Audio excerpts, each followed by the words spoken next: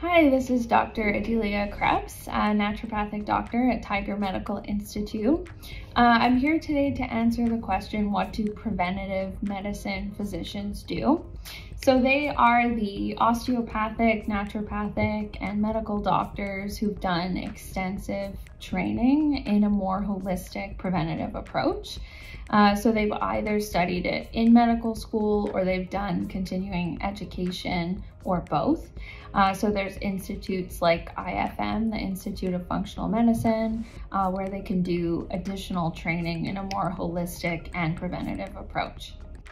So there's three key aspects that differ in terms of the process. So one is the intake, because they tend to spend a lot longer with their patients and get a more thorough health history and more information around the patient goals and concerns. So if any kind of symptoms come up that might be early warning signs, that'll be more on their radar. And then the second thing that differs is testing. So they will often have more extensive testing with more sensitive ranges and different kinds of testing through blood work, through saliva, through stool. It can be gut testing, genetic testing, regular blood work, and also metabolic pathways.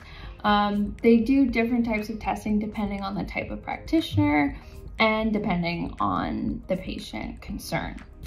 The third part that differs is the recommendations, which tend to be more holistic. They do generally require quite a bit of investment on the part of the patient in terms of time and effort in particular.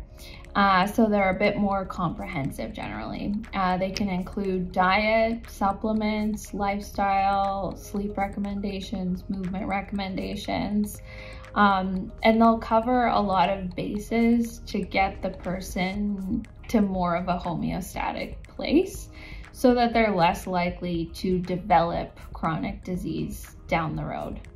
So overall, preventative medicine physicians will focus a lot more on time and listening to patient concerns, and the therapeutic relationship tends to be quite important.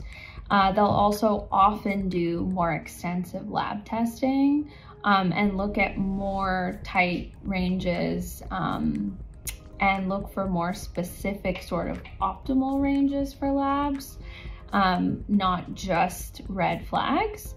And then they also have a more comprehensive treatment plan, generally speaking.